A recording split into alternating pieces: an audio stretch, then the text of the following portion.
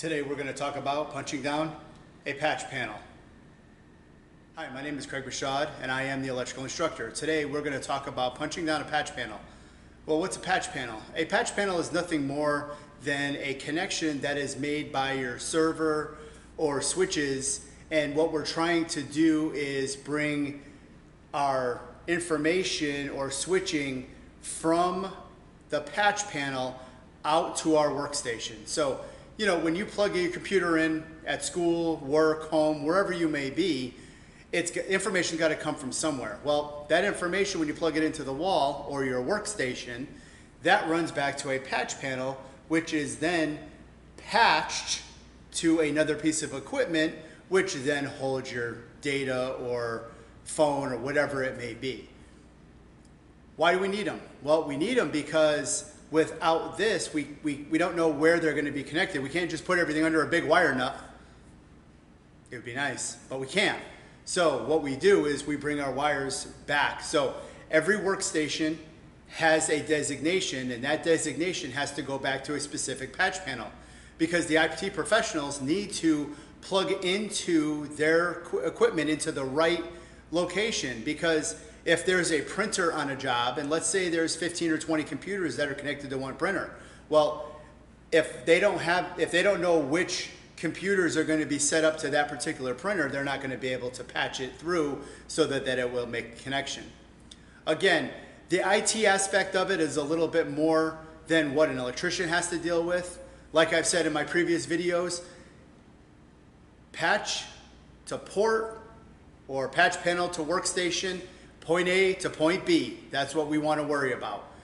Making a good connection in our patch panel, running our wires in a neat and workmanlike manner, punching down our workstations, making sure when we run our tester, we get all our pairs coming back together, nothing's crossed, nothing's miswired, nothing's reversed. We're okay, we're good. Let the IT guys take over from there. I'm okay with that. Okay, hope you guys can see this. This is a patch rack. Okay, this rack is built. It's basically two pieces of metal, two sets of feet, two sets of cross braces up top. What we do is we build, if we have a place where we have multiple locations, multiple wires coming into a location, we're going to put a rack in. Now, smaller locations, smaller little jobs, you know, you can run a 12-port patch panel and you can buy them in a smaller location where you can throw them on a wall and not have to worry about them. There's also bracket mount and there's also wall mount. They come in, believe they come in small and large, but we can also get somewhere between a 2 and a 4 foot rack or a swing rack. Okay, so again, depending on the job you're doing, but today this video is about the patch panel. What is a patch panel and how do you punch it down? So just so you guys are aware, you have a couple different things when you're dealing with these racks. Just so you know, this rack is 19 inches. So what happens is you have to make sure that your patch panel is correct, going to be able to fit in the right rack if you're adding to an existing rack. Always want to make sure you measure. You're going to have three types that you're going to deal with. You're going to have a 12 port, you're going to have a 24 port, and you're going to have a 48 port. Now, we can have 150 ports. We can have, you know, 1,000 ports on one rack if need be, depending on how big your job is. You may have 4 or 5 racks that may have, you know, 5 or 6 48 port patch panels. Again, it's all set up on how big your job is going to be. If your job is big, you're going to have a lot of patch panels. If your job is small, you're not going to have as many. You can still use a rack. A single rack is totally fine, but you want to make sure our work is done in a neat and workmanlike manner, because that's what we live on. So what are we looking at? Okay, so what you have to understand is on this style rack, when we're looking at it from behind, we're actually looking at things backwards, okay? And when I say backwards, I don't mean upside down and reverse. I mean just flipped around. So if I was to look at this panel, my number 1 port would be on this side. My number 1 punch down is going to be here. Number 2 will be right below it, okay? Number 3, number 4, number 5, number 6, number 7, number 8, and so on and so forth, okay? So when we're punching them down, it's 1 through 24, and then we're going to go 25 through 48. That's on a 24-port patch panel. What are we really looking at? Well, we have to know what our color code is going to be. You're looking at a Cat 5e patch panel. Now, you can see that we have different colors here. That has to do with our punch down. Now, if you haven't seen my video that we talked about the 4 pairs of conductors, go back and watch the 25 port. I'm sure the link will be up top. Go through and check that out before you go any further, because what we're going to do is we're going to talk about where our wires get landed. So we have 2 things that we're going to be dealing with. 568B is going to be our bottom row, and above that is going to be our 568A. So I hope you can see the distinction between the 2.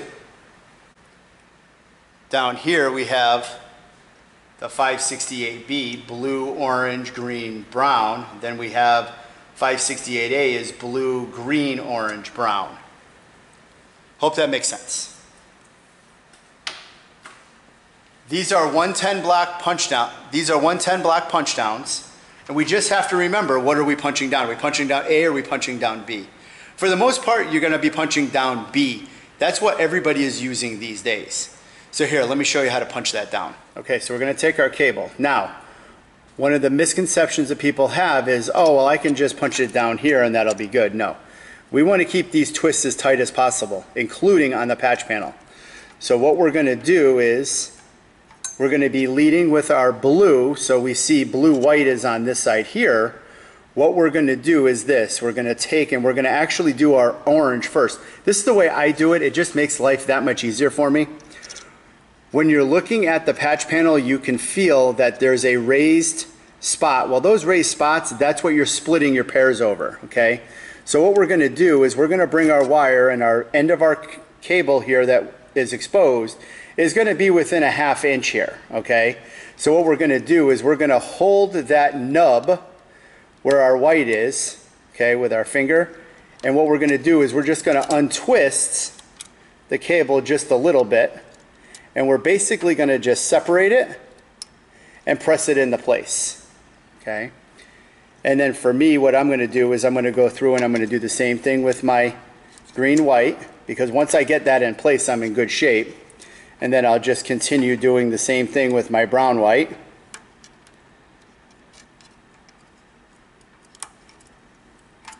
And then I'm going to roll back and I'm going to do the same thing with my blue-white. Remember, we're leading with white, blue, and blue.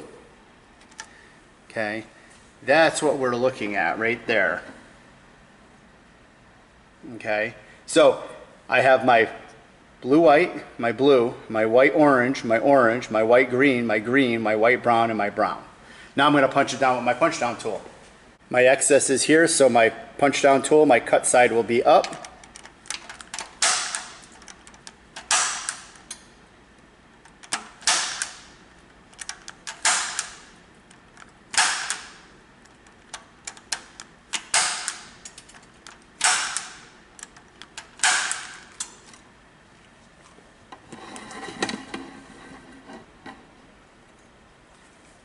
And now we just punch down a Cat 5e patch.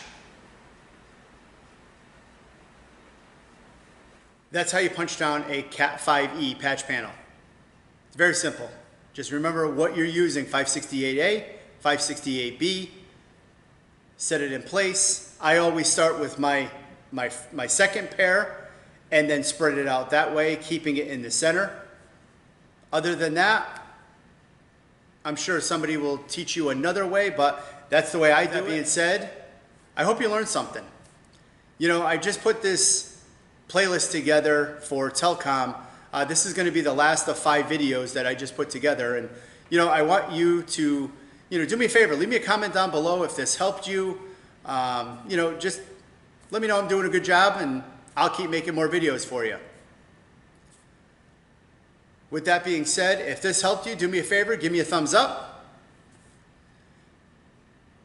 As always, if you haven't subscribed, please do me a favor, go ahead and subscribe. Hit the bell so that you can be up to date with what we're putting out every Friday. Every Friday I put out a new video. As always, have a great day and be safe.